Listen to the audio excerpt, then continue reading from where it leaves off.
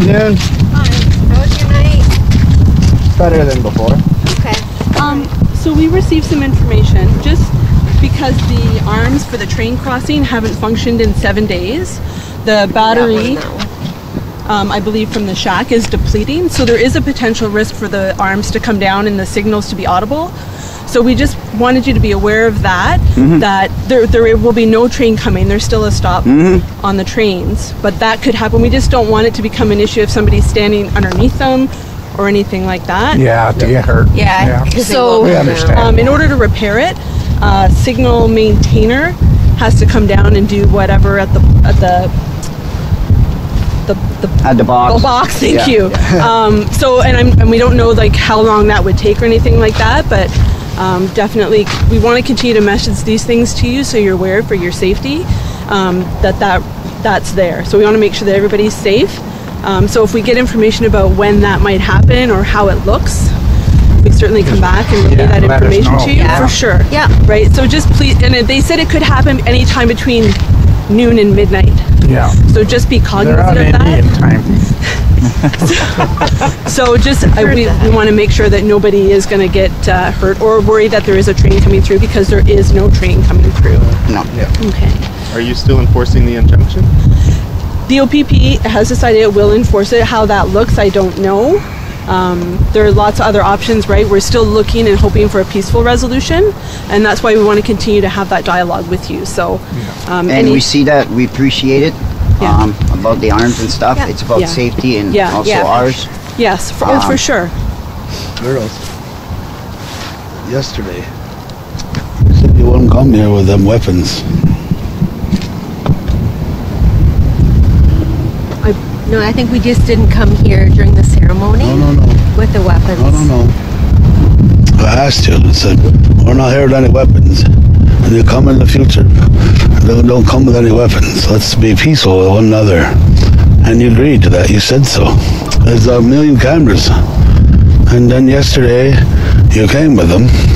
And then you did it again. And it's threatening. And there's no need for that. Don't bring their... ask again, please. I know you want to relay messages, but there's no need to, you're not in any threat, and so there's no need to be threatening to us. And so I appreciate again if you do so.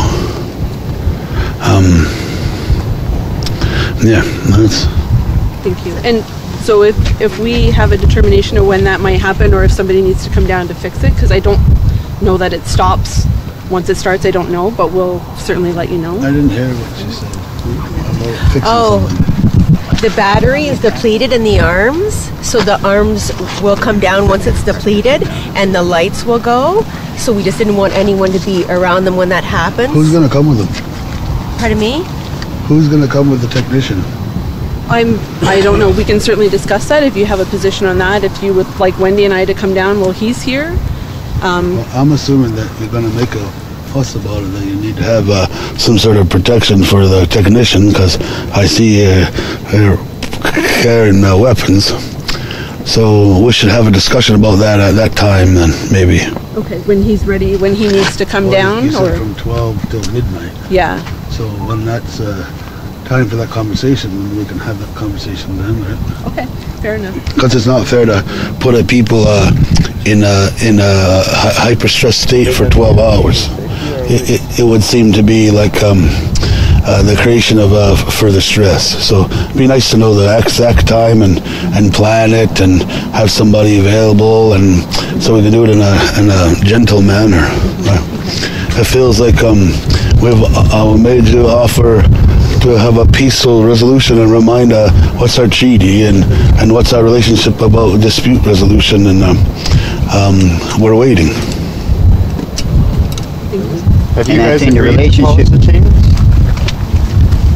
I'm sorry, pardon me? Have you guys discussed polishing the chain as per the discussion yesterday? We've relayed the information back to our incident commander, who would be Inspector Simple. He's aware of the information that was talked about yesterday in the teaching. I'm sorry. If we are in peaceful talking, this is why the weapons are not needed. we're in peaceful talk. We're trying to come to peaceful resolution, and your weapons is not showing that. You are the liaison officers. You're relating our message back and forth. You have a very important job. Your weapons are a threat to us, while we're in peaceful talks. Again, we'll discuss about the technician. We understand. Thank you very much When we have more information, we'll bring it down to you. Thank you. Okay, thank you.